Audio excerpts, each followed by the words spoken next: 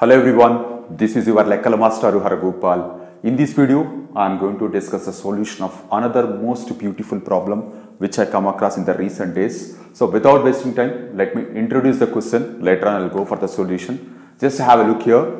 Solve for integers 1 by x minus 1 plus 2 by x minus 2 plus 6 by x minus 6 plus 7 by x minus 7 is equal to x square minus 4x minus 4. If you have a look at this entire expression, the people used to think that by seeing this part, it is just a simplification of algebraic expression. Some of people may think that it is a quadratic polynomial finding the roots, but on the whole they are asking, find the integral solution of this entire equation. How elegantly we are going to solve this particular equation is a very important thing here. So entire beauty lies in the elegancy of this solution only. So how we are going to solve this one? So the people used to think that solving algebraic expressions or simplifying algebraic expressions or solving or finding the roots of quadratic polynomials. But in this particular solution, it contains both the things here. So here what I am doing, whatever the minus 4 is appearing here, I am transposing to this side.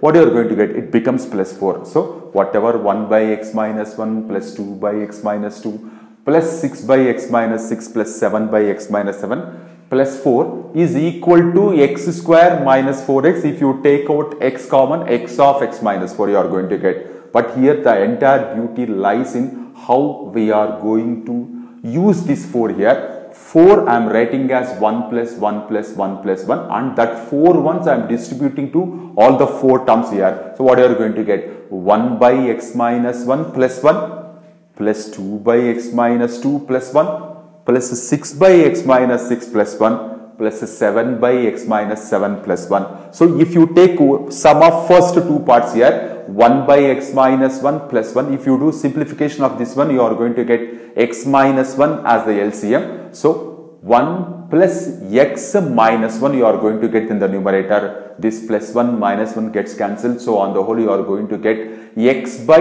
x minus 1. So 1 by x minus 1 plus 1 you are going to get x by x minus 1. Similarly, if you take the second part 2 by x minus 2 plus 1, here also you are going to get x by x minus 2 only. So on the whole, after simplification of all these 8 terms, nothing but adding 1 to each term, so you are going to get x by x minus 1 plus x by x minus 2 plus x by x minus 6 plus x by x minus 7. Here we got x of x minus 4. If you do transposing of this side and if you take out x common, you are going to get x of some big bracket. So what is this? Product of x and another bracket is equal to 0, which means that either x equal to 0 or this bracket is going to be equal to 0. If x equal to 0, this is also going to be one integral solution for the given question. So x equal to 0 is going to be one integral solution for the given equation.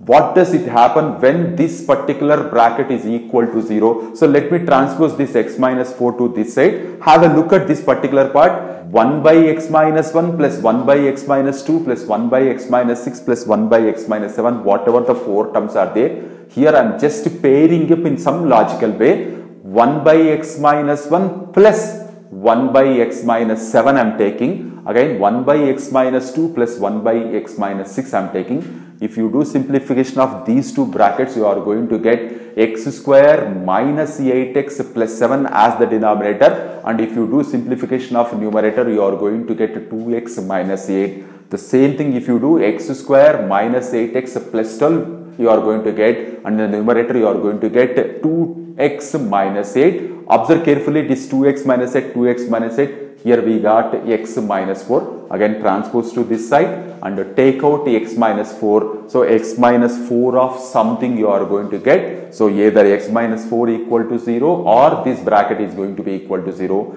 If x minus 4 equal to 0, x equal to 4 is going to be another integral value which satisfies the given equation. Then what about this bracket? If this bracket is equal to 0, how we are going to simplify this one? Just for calculations comfortness, let me assume whatever that there in the denominator x square minus 8x plus 7 as something p. So if you do that one, on simplifying, you are going to get a quadratic equation in terms of p. So if you go for the solving of this quadratic equation, you never get a integral root or integral value for p. If you are not going to get integral value of p, definitely whatever the p we assumed, x square minus 8x plus 7, in that case also you are not going to get integral value for x. So that what we can understand, x equal to 0 and x equal to 4 are only the integral solutions of given equation.